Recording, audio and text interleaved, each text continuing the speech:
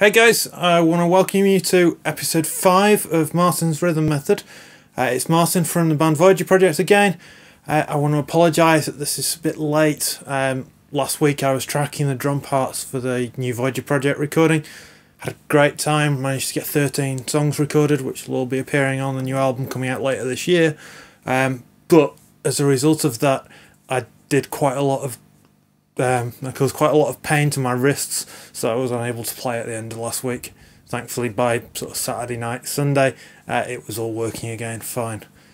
Okay, so for this week, there will be another episode on Thursday, so episode 6 will be on time. But for episode 5, I'm going to go back to the first episode I did when I asked people to give me suggestions of styles of music they wanted to cover or things they wanted to look at. And one of my subscribers, called Meal22, said he would like to look at reggae guitar. He said reggae and ska, so I'm going to look at reggae today. I've got to confess, I don't know a great deal about ska music.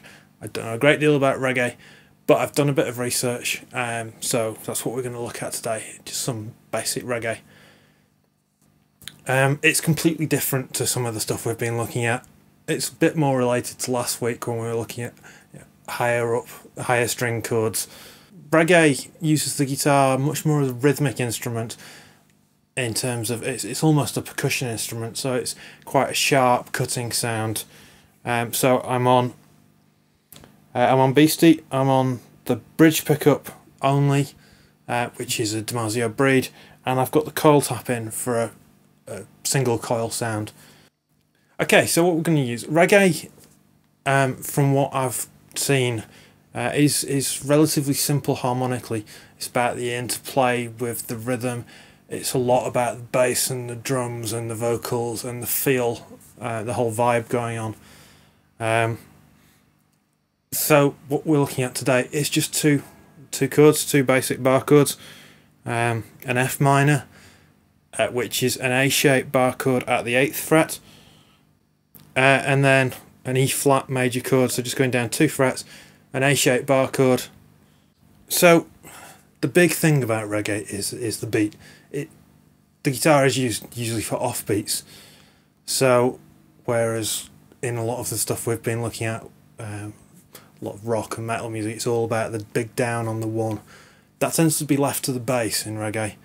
So everything is on the upbeat. So if you're counting 1, 2, 3, 4, 1, 2, 3, 4, and imagine that keeping going in your head, then if you think that as the down stroke, and just pluck the up strokes. So 1, 2, 3, 4.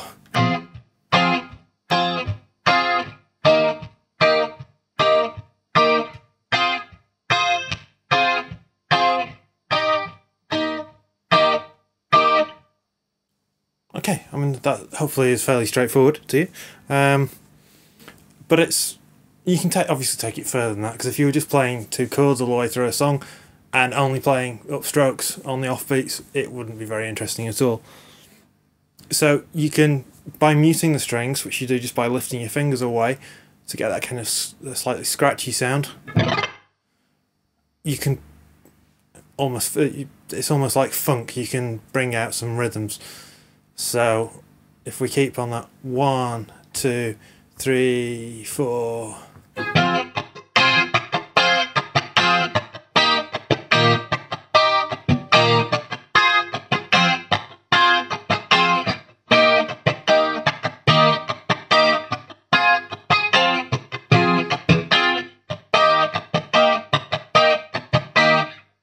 Two, 3, 4. So you can hear that still the focus is on the offbeats, but we're adding a bit of more of a scratch, so it's more of a percussive sound on the beat. And you can take those chords and add notes to them. One thing that I like to do if it was those particular chords that I was using would be to take the F minor chord, and just before I'm about to change to the E flat, bring my little finger down and play the E flat on the top E string, so I'm playing a 7th chord, an F minor 7th chord, which then leads nicely onto the E flat. So that would be...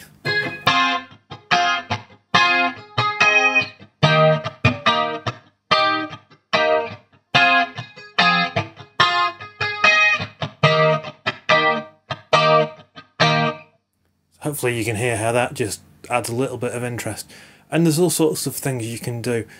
Because we're using clean sounds and higher frequency sounds, you can get away with playing major sevenths, major minor sevenths, sixths, all of these interesting chords that you may have seen in a chord book and thought, I'm never going to use them in rock, and you probably won't, because with distortion sounds they sound a bit too muddy.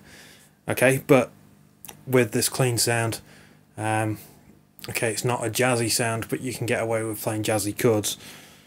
So even something as really weird sounding as a major minor 7,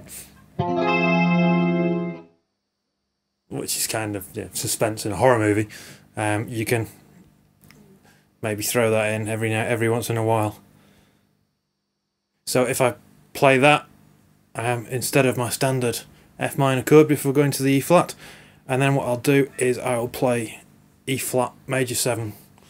So they're very, very jazzy sounding chords, but with this clean sound you get away with, it just adds a little bit of interest.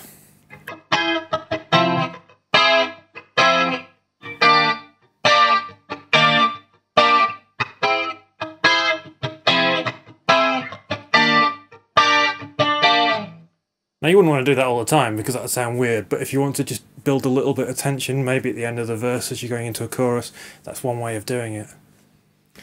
As ever, when practicing all of these patterns, if you've got some drum loops, there's lots of places you can download drum loops for free off the internet, or you've got a metronome or a drum machine, practice along with that, because the timing is really important.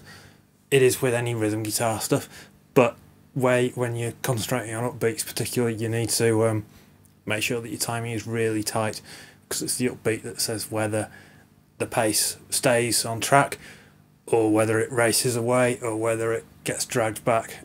And if the rest of the band are trying to build it up and make it run faster and you're playing slightly behind the beat, then it's not going to sound good. Okay, I hope that's been of interest to you. In episode 6 later this week, we're going to be looking at something different. We're going to be looking at moving tones within chords to create a melodic part while still playing rhythm, which is great for accompanying a vocal line or a solo or whatever. It's an essential skill, I think, in most styles of music, from jazz to country to worship to metal. All of these styles of music use this. Okay, so I want to thank those of you who've subscribed to my channel. I think there's 20 of you now. Keep publicising, keep telling your friends about it. We're getting slowly closer to the 100 subscribers for the competition. Who knows, there may even be a Void Your Project album finished by then that I can give as the competition prize. Okay, take care, and I'll see you next time.